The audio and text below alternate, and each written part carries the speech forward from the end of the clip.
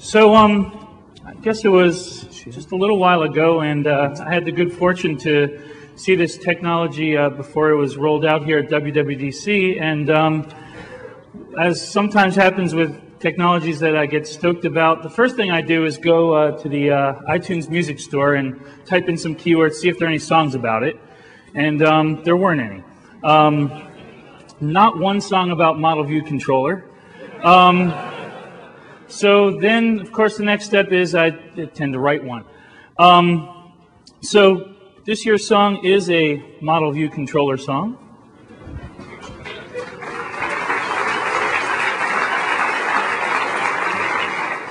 And once again, I thank you for your kind indulgence. Are we good to go? Am I good to go? And we're going to switch over to demo machine, the one Victor's in front of. One or two.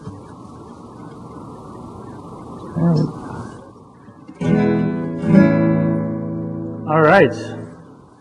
And it goes something like this. Model view, model view, model view controller. MVC is a paradigm for factoring your code into functional segments so your brain does not explode. To achieve reusability, you gotta keep those boundaries clean. Model on the one side, view on the other, the controllers in between. Model view, it's got 3 layers like Oreos do. Model view, creamy controller.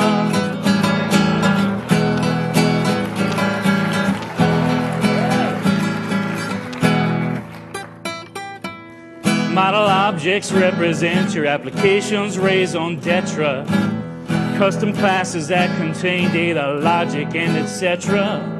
You create custom classes in your app's problem domain. Then you can choose to reuse them with other views, but the model objects stay the same. You can model a throttle in a manifold, model of a 2-year-old, model a bottle of fine Chardonnay, model all the glottal stops people say, model the coddle in a boil in eggs, model the waddle in Hexley's legs. 1, 2, 3, 4, model view. You can model all the models that pose for GQ, model view controller.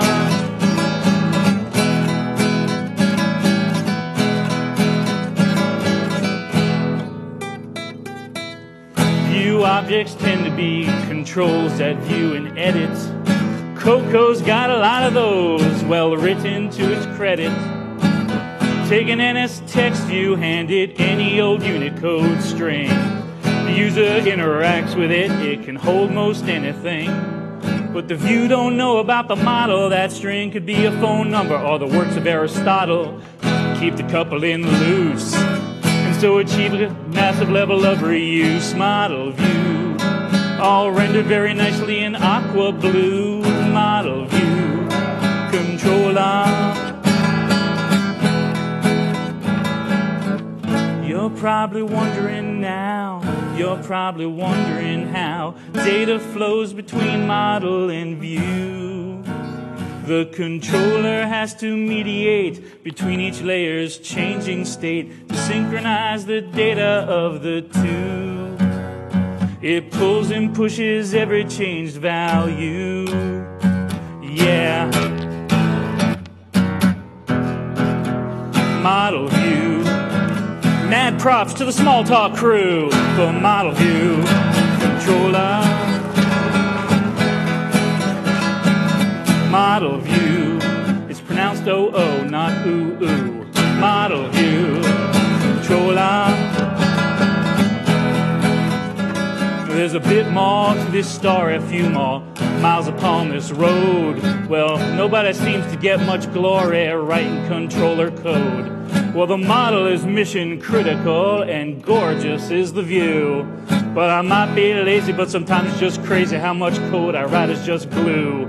And it wouldn't be so tragic, but the code ain't doing magic, it's just moving values through. And I wish I had a dime for every single time I send a text field string value. Model view. How we gonna deep six all that glue? Model view controller.